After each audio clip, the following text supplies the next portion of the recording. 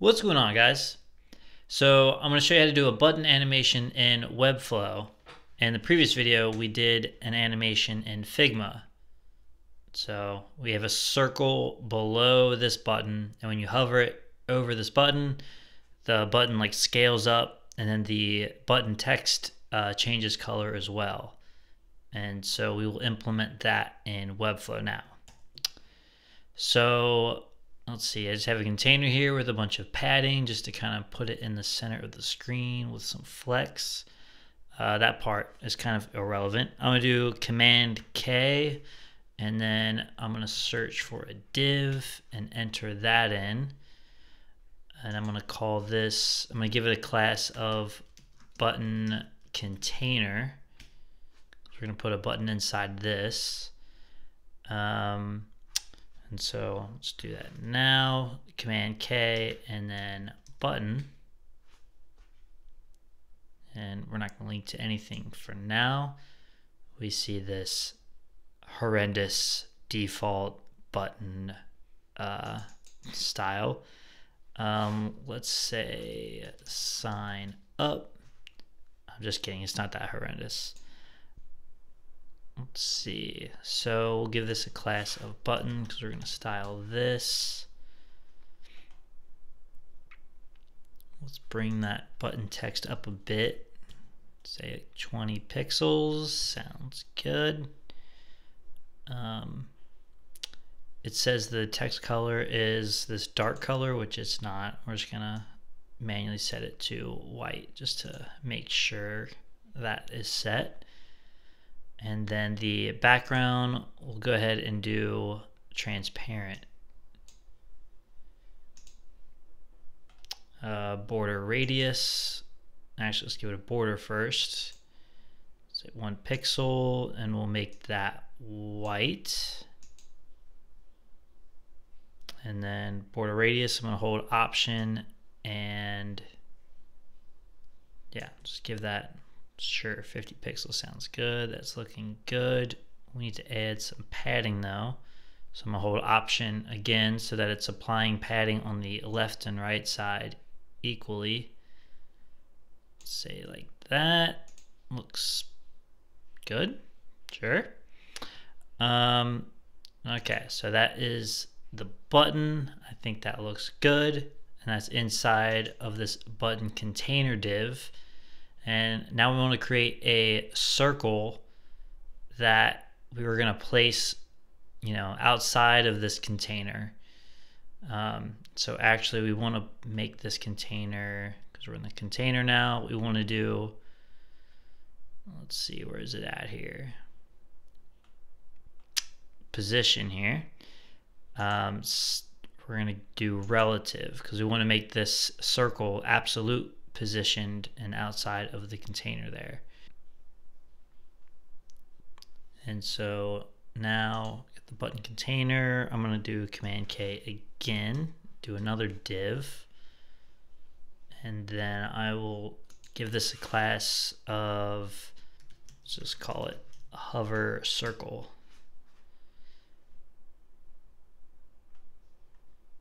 And then in Figma, we just did like a small circle, but yeah, you can do like 17 pixels width and also 17 pixels for the height. And then go to the radius here, the border radius. Say 100%, making that a circle. Background color, we're going to make the circle white because that will kind of animate up and then fill in that circle. And so because of that, we need to do position absolute. And then let's see, waiting for this arrow to show. There we go. So I'm going to bring it over to the center here.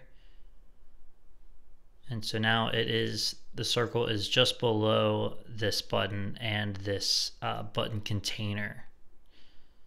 And let's see, the button, we gave it a radius of 50 pixels. So we want to do that to the container as well, because when this scales up, we don't want it to show on these edges here outside of the button. So 50 pixel radius on the actual button.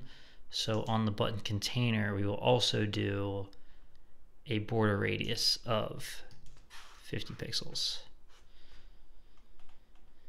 And then we also want to do, so we have position relative, we want to do overflow hidden, and that's going to hide that button. So this is kind of our before our animation, like our standard button state. And so now with this button container, we can add an interaction. We're going to do it on the container, so if they hover over that, we'll do animations on the circle and the button itself. But when they hover over the container, we'll kind of do it then. So on hitting this plus sign and interactions here, and we'll go to mouse hover. And then we have on hover and on hover out. So on, and you know, you don't really need the hover effects for the tablet and phone. It's kind of desktop only. So on hover, select an app and action. We will do animation. And then we can create our own. We'll hit that plus sign there and we'll name it button hover. Sounds good. And then we'll do a plus sign to create our own. And we will, let's see, the first one we will scale. Let's see, we want to select a different element first because we want to scale up the circle. So I'm going to click the circle here and then hit the plus sign. So we'll do it on that and we'll scale that up. And we're not doing it on the class. We want to click that and select selected element. We're going to set this as initial state because that will be the initial state. And just keep it to the default 1 here. It's already set, but it kind of makes you set something. So we're just going to keep it to the initial state of 1 as the initial state. And then go to the button because we want to change this button text from white to black. So the initial state on the button text, we want to do text color is going to be our animation. And again, just the element selected, set initial state. Oh, hold on, not, okay, there we go. Typography, we will set to white. That'll be the initial state.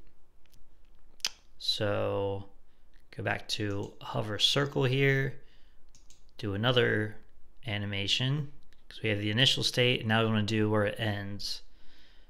So we're going to do scale and then after previous action duration 0.2 sounds good. Instead of linear, let's do ease in out, clicking that drop down there, and then I'm going to hit option and then just click and drag until that's covering. That looks good. So that's at 10. And then if I select the button, so it's covering the text, by the way. So we're going to have to add a Z index on the button and bring that ahead of the circle. So we'll do that in a second so that we can see the button text. But we also want to change the button text to black. So I'm going to add another animation here. Continuing off the text color initial state, we're doing text color again.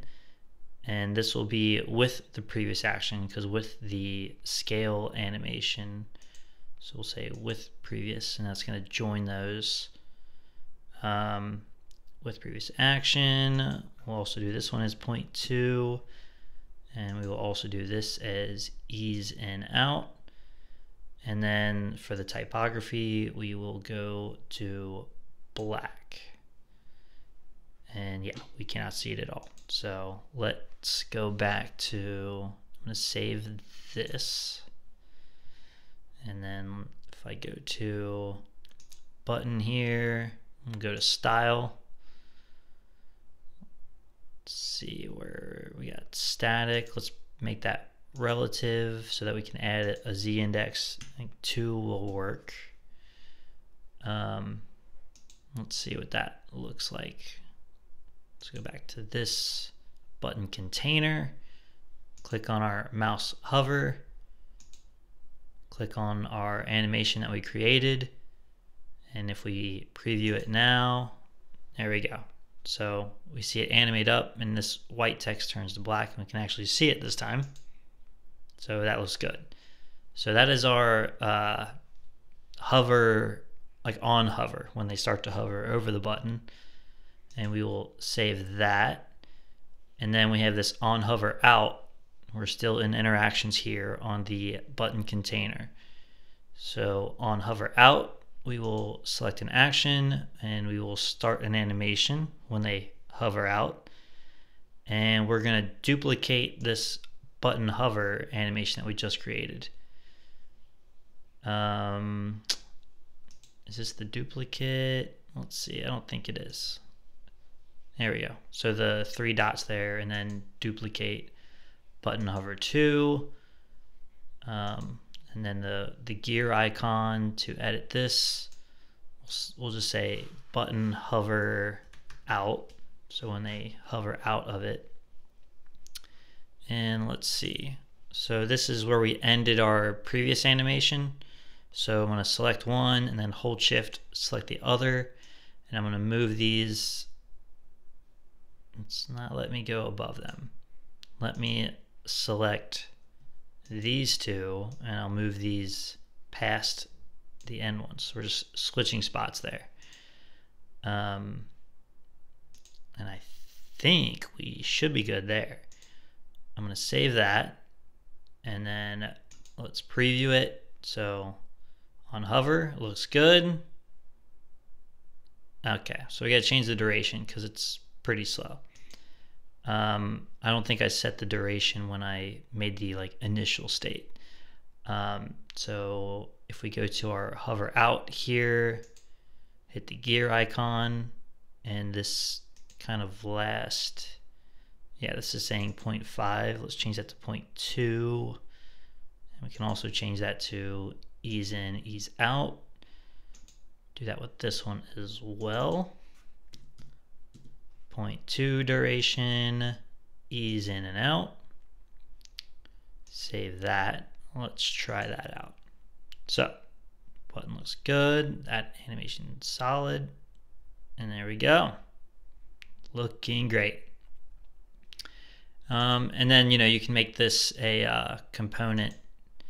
Click the container, right click, create component, and then, button. And then just kind of use that wherever in your website. So yeah. So pretty quick tutorial, but hopefully it wasn't too fast, and I hope it was helpful. If it was, let me know, or if you want me to cover something else, let me know that as well, in Webflow or Figma. And thank you very much for watching. I will catch you in the next one.